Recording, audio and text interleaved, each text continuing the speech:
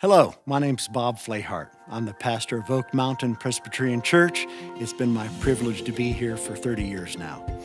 Over the 30 years, we learned that though many of our people know they are to spend time with Jesus on a daily basis, and though they want to, we discovered that they weren't. We came up with the idea of using a common devotional. We found out over a period of years that it actually was working. People started spending time with Jesus.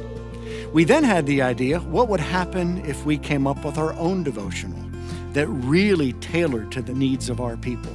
And we came up with the idea of a good confession. We'd like to invite you to consider joining us in this common experience of going through the devotional, A Good Confession, in 2020.